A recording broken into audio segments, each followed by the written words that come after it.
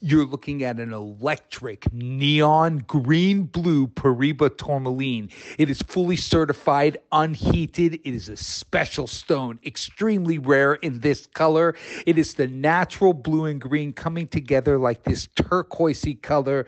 Really, really, I mean, the fire, the luster, the dispersion is undeniable and electric. The stone weighs in at 4.3 carats. It comes with all the paperwork. This color is not common.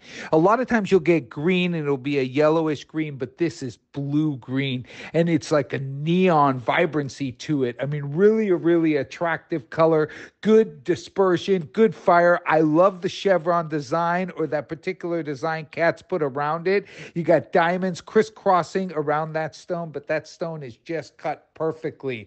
If you want Paraiba that is collectible to the max, that is fully 100% natural, unheated, which is 1 in 10,000 Paraibas, this hits the mark. And I'll explain to you why. Pretty much you could heat this stone and oxidize out more of the green. The same goes for the purple varieties of Paraiba. You can heat them and oxidize out the purple, leaving only the blues. And that's what 99% of everyone in the world did. The same happened with tanzanite. People would heat the pink tanzanites back in the day, the yellow tanzanites, and they would turn blue, light blue, or a form of blue, and you would lose that pink. But pink now sells. Pink tanzanite sells for over 5,000 a carat in Tanzania, where blue has never surpassed 800 a carat.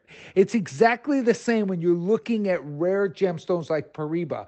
Unheated natural Paraibas are like miracles. I'm one of the craziest fanatics who held on to them throughout the years. I have sold hundreds and hundreds of kilos of Paraibas, and I've held on to the ones that were beautiful in the natural form. Now, don't get me wrong, 99.999% of all Paraibas in the world should be heated because they are not that attractive in the natural form. They've either got too much gray in them, the purple is off color, it's this or that, and when you heat them, you bring out that beautiful color within the crystal structure. But this is crystal, it's clean, it's vibrant, it's a color that no Paraiba has, it's extremely rare, and these are going to be impossible to find in the future. So if you have any of these unheated Paraibas, hold on to them.